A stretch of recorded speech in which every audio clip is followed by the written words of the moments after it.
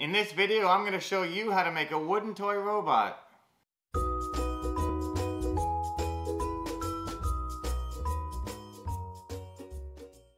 Hey guys, welcome back to David's DIY Reviews. On this channel we do a lot of tool reviews, tool tutorials, and little DIY woodworking project builds like this wooden robot. It's a pretty cool build. It's really easy. It takes about an hour. I'm going to show you how to do it.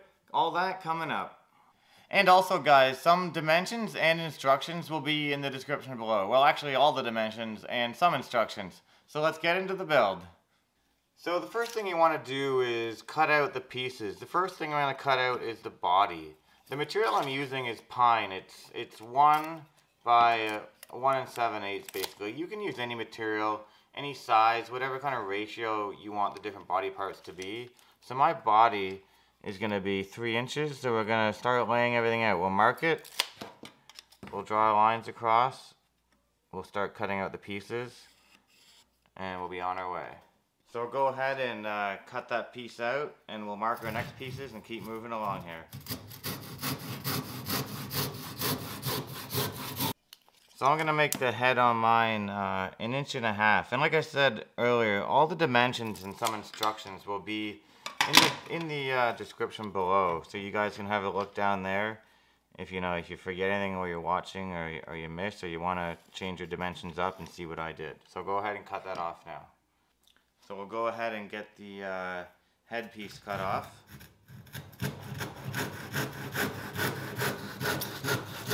And just be careful when you're cutting. Make sure to slow down at the end so it doesn't chip or kind of break off. You get a nice clean cut, because this will be a nice kind of clean looking toy. You want it to look good. I'm going to make the arms on mine 1 inch. They're going to kind of hang down at the sides. So we'll mark one at a time.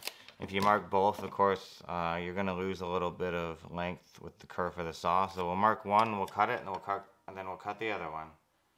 So I'm going to make the feet on mine 1 inch as well. They're going to kind of sit right underneath it. You can change up the feet and the arm and leg dimensions to whatever you want.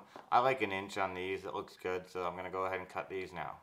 So I'll just mark my second leg or foot. Cut that. And we'll be ready to start drilling, and I'll show you how that works in just a second. So we'll go ahead and cut out this last foot, and if using hand tools and saws is something that you struggle with, go ahead and check out the YouTube card in the video. It's a lot of great content in there on how to use hand tools, woodworking hand tools. It's going to really help you a lot along the way with projects like this. So now we've got all our pieces cut out. We've got the feet, we've got the body, the arms, and the head, and they're just cut rough. So now I'm going to go ahead and give these all a little sand before we do anything else, because it's going to be a lot easier to sand it now than it is to sand it later. So we'll go ahead and do that now, actually, before we start drilling. So I'm just finishing sanding up the body right now, just getting the edges all really nice, because like I say, that's going to be a lot harder to do once it's together. And then we'll start drilling. Let's do that now. So this is how it's going to look, and to attach it together with the twine that you're going to use, or whatever, rope or string or whatever it is you're going to use, we're going to drill a hole straight through the center that's going to attach the head to the body. Then we're going to drill 2 holes down the sides to attach the feet, and we're going to drill a hole across this way to attach the arms. But that hole we're going to have to drill slightly offset, so that it does not intersect with the hole going down through the middle to hold the head. So we'll go ahead and lay out the hole that's going to drill straight through the body. Now you're just going to have to find center and mark it. So this piece is 1 7/8 inches wide. So I'm just going to take my ruler, put it on here like this, and then just move it a 1/16 over and mark it. And that's going to give me center, because half the eighth is the 1/16. And then it's a solid inch this way, so we'll just do half, and that's where we're going to drill our hole. So before we drill our hole, we're going to want to make the drill bit choice. We're going to want a drill bit that's just slightly bigger than whatever it is that you're going to use to hold them together. I'm going to use this twine here. So I've got a drill bit here. It's really worn out. I'm not actually sure what size the drill bit is, but it's just slightly bigger, and that's going to allow the twine to go through the hole. So go ahead and start drilling this now. If you had a drill press, that would be ideal. I'm just going to go ahead and use a hand drill, and really take my time to get it straight and centered. But getting it straight, that's really going to be one of the most important things that you do in this project. So we'll go ahead and take your time and drill these holes.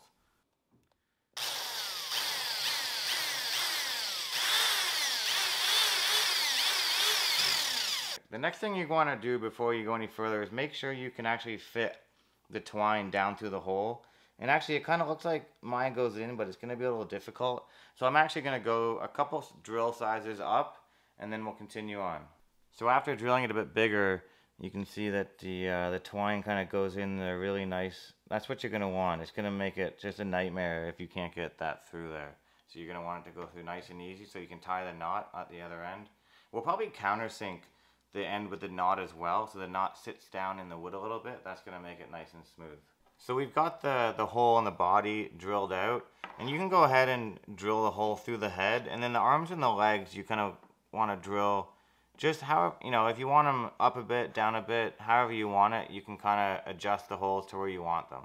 The important one though is going to be where the arms hold on. The arm's going to go on the side like this with the head on the top, and like I said before, the hole that drills through, that holds the arm, you don't want it to intersect with the hole that holds the head on, because otherwise the twine, you're not going to be able to get it through, it's going to hit. So we're going to offset that hole that goes through. It's going to drill through just in the back a little bit, so the arms, and then we'll offset the hole through the arm so that it still ends up kind of even. I'll show you what I mean. So where I'm going to drill that hole through for the arms, I'm just going to kind of eyeball it, because it's, you know, to measure this, I don't really need to. I'm just going to kind of eyeball where I want that to go through. About right there, we're going to drill that straight through. So now we've got the hole going through for the head, and now we've got the hole going through that the arms are going to attach onto. And what I meant by offsetting the hole in the arm, if we drilled the hole in the arm center, it's going to make the arm sit offset. So what we're going to do is we're going to drill the hole in the arm slightly to the back so it still sits against the body kind of flat like that. So if you hold the arm on the side of the body where the side's flush, you can kind of eyeball it where you want it. You just kind of follow that hole out, and we'll just kind of eyeball it on the side here, and we'll drill that through. You could measure all this stuff and get it just perfect for a little quick project like this. You can just eyeball a lot of the drilling and the measurements. It's not super important. So we'll go ahead and we'll drill out that arm, the offset hole.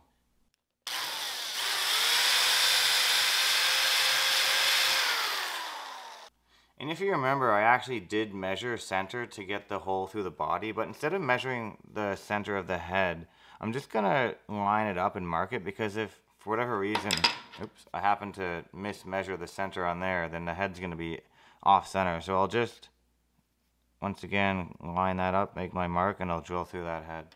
So now we've got the arms drilled, the body drilled, it goes like this actually, the head drilled, so we want to drill the feet. So for that, we're going to make 2 more holes going down through the body, but again, offset forward so they don't intersect with this hole or this hole. It's getting a little complicated, but it's not too bad. And then the feet will go on the bottom.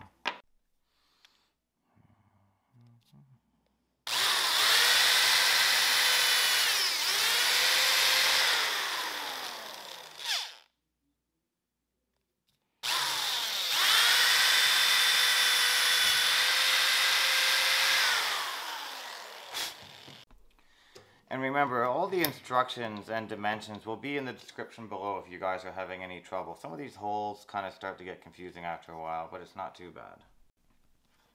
And then you'll be able to see where your hole that you drilled for the feet comes out the bottom, and you'll just kind of line your feet up to where you want them, and then you'll go ahead and kind of roughly mark on the front where you want that.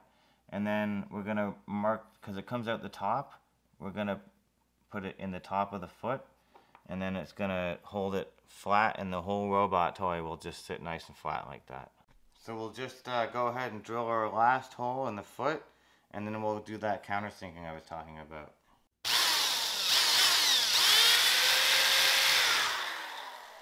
So what I meant by countersinking the holes is I'm going to take a bigger size drill bit and drill in the top of the head and in the sides of the arms and bottoms of the feet, so that when the rope comes through or twine, it sits down recessed in. I'm going to use this same size drill bit for the eyes actually. We'll go ahead and do that now.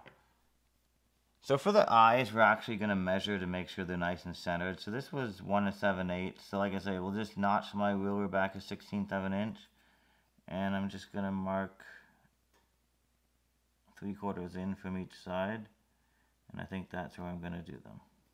So we'll go ahead and drill the eyes. We're not going to drill all the way through. We're just going to kind of drill what would be like a countersink hole in. And that's going to be enough to kind of make them pop, make them look good.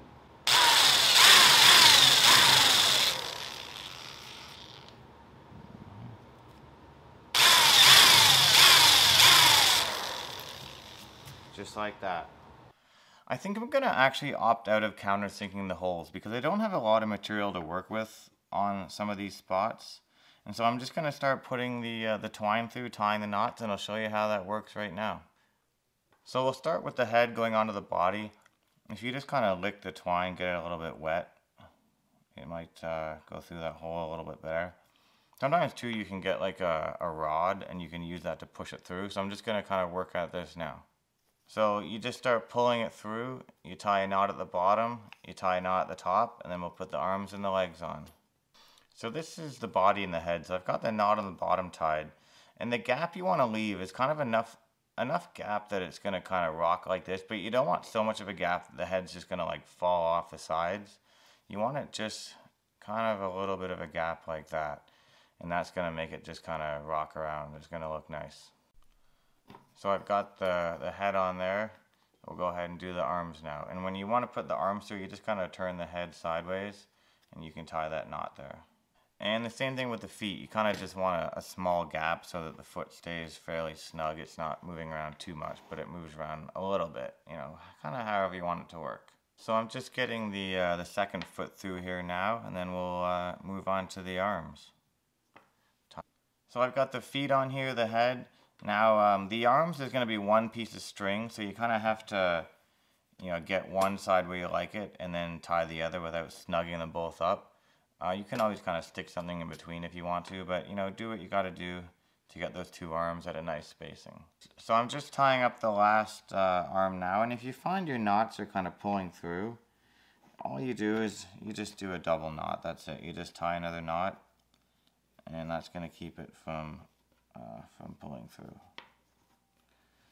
And then all you do is you just cut off the excess on the ends. And then there you go, you've got yourself a nice cute little wooden toy robot. And this one was a lot of fun, guys. This little wooden DIY kind of woodworking robot, they're pretty cool. You can make it for yourself, make it for a gift, make it for your kids. You can make it with your kids. You can learn a lot doing this. And don't forget to check out my channel, David's DIY Reviews, weekly videos. Definitely subscribe so you don't miss any great content. You're gonna love it. See you in the next video.